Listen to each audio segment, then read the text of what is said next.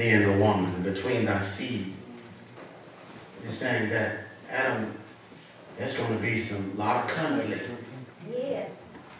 between your seed.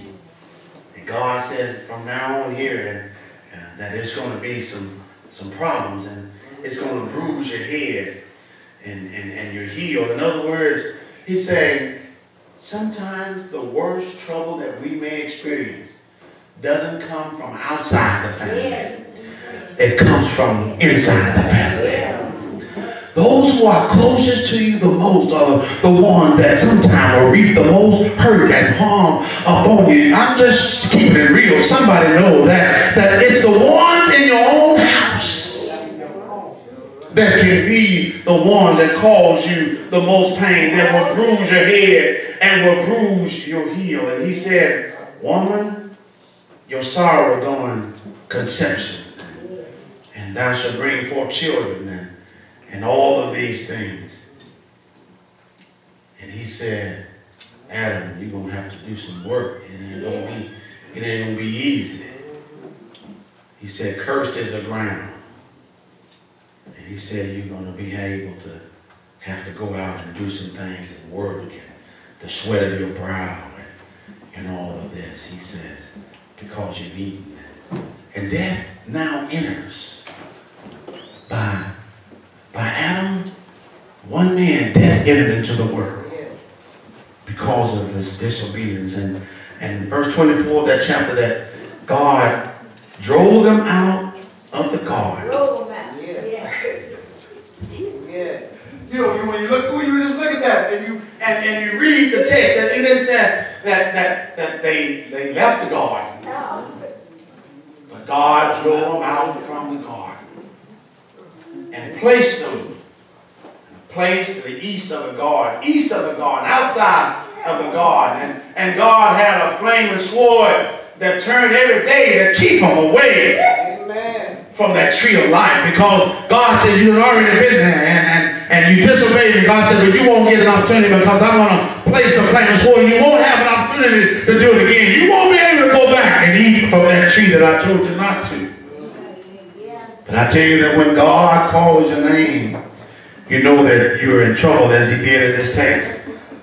We ought to accept the responsibility, my brothers and sisters, of what we may do and what we may have done, that God will forgive us if we're just and willing to ask him. For God will forgive us and cleanse us from all of our unrighteousness. We can't blame nobody else but ourselves. Like the song said, that if you die in your sins and your soul be lost, it's nobody's fault but your own, because he offers salvation to everyone. That he says that if you will believe in your heart, confess with your mouth the Lord Jesus, thou shalt be saved. And I don't know about nobody else, but I'm so glad the Lord Jesus offers salvation for a sinner, a wretch like me and like you and I, that though we are sinners, we can be saved only by the grace of God. Because in us there is no good thing. But I'm so glad that God, when we accept him as our Savior, he imputes unto us his righteousness. We are justified and sanctified. He gives us a new standard. Today, if you're here, we ask you to come as you hear the voice of the Lord this morning and be speaking to your heart, because God still speaks to hearts and minds today. God says that I've created you. I've created you for good works. For you are my sheep and I am your shepherd. If you will allow me, I will make you to lie down in green pastures. I'll lead you beside the still waters. I'll restore your soul. Sometimes we just need our soul restored. Sometimes when we're going through the troubles and the battles of life, all of your energy may be drained. But thanks be to God, he restores souls today. If you're here today, he said, though your sins may be as scarlet, he says, I'm able to wash and make you white as snow. The Lord knows where you are, so you might as well just come on and say, Lord, here I am. Lord, here I come. I want to accept you as my Savior. I want to live for you. I want to become a part of the church. I want to do things. I want to work for you, God. I want to serve you all the days of my life, because I realize that time is winding up. I realize that the days that are gone, I don't know. I know about them, but the days that are ahead, I have no idea. And you don't know what condition that you may be in before you leave here. And we just say to you, say about waiting later. No, this is the opportunity. This is the day. And if you hear the voice of the Lord speaking to you this morning, we ask you to come. We ask you to come right now while the blood is running warm in your veins. If you're here today, Lord, it's me, oh Lord.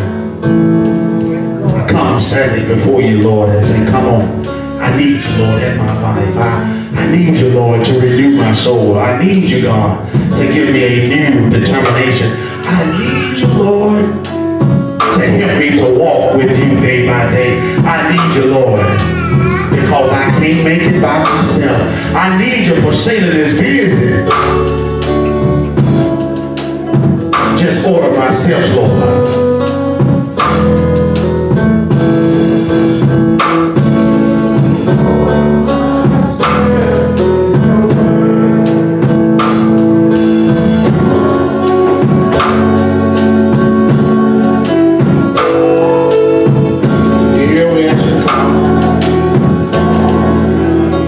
We see no one has come yet.